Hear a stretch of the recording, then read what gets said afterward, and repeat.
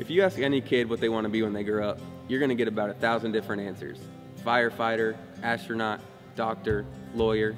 But in Kentucky, it's different. Everyone wants to play basketball for UK.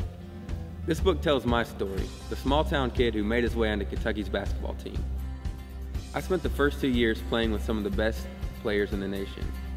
I practiced against McDonald's All-Americans and future NBA players every single day, and we even got to win a national championship.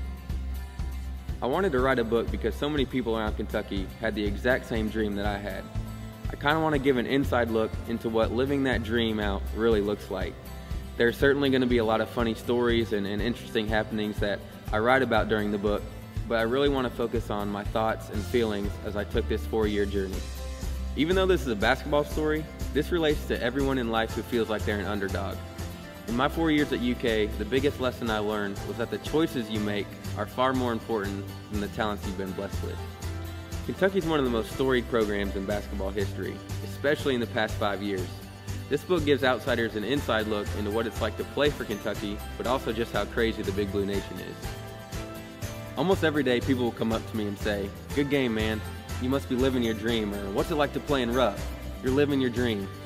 And while I got to do that and I got to experience some of the best memories of my life at UK, it's not really where my true fulfillment comes from.